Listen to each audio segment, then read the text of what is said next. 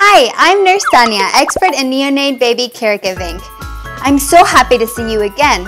Today, we have a lot to talk about and learn. Yes, I know you want to meet everyone, but you have to wait. I have to explain who you are to our friends out there. I think you know who we are talking about today. Yes, the Espongies. Coming from the noble family Espongie, they are extremely popular and are known for their curly hair and bubbly personality. Lily Wanji, Willy Wanji, and Coralie Wanji, neonate babies at the Espongie stage of development, are the most mature babies coming from Neonatopia. They have completed the gestation period and they have been born strong and healthy. They are ready to go home to a family that wants to adopt them.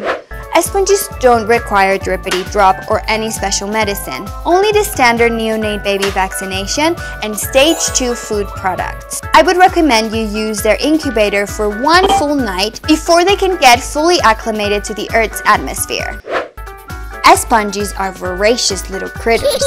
You have to feed them at least 5 times a day or give them a buffet meal so they get a full and happy tummy. They can eat so much, they could devour an entire neonate pantry. For the first 2 weeks of your baby's life on Earth, feed your baby with Shaky Shake Stage 2 milk substitute. After 3 weeks, he is ready to eat solid food. You can choose a lot of nutritious and delicious Neo-Puree flavors to satisfy your baby at the Destroyer Clinic. But be careful. Excessive amounts of food can cause your baby to have uncontrollable raunchy farts. Ew. You should supervise your baby's diet with great care. But that is just one little detail.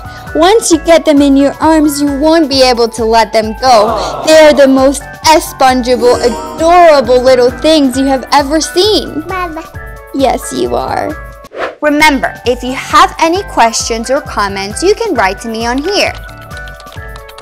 Don't forget to follow me and subscribe so you can keep up to date with tips and stories on how to take care of your neonate baby.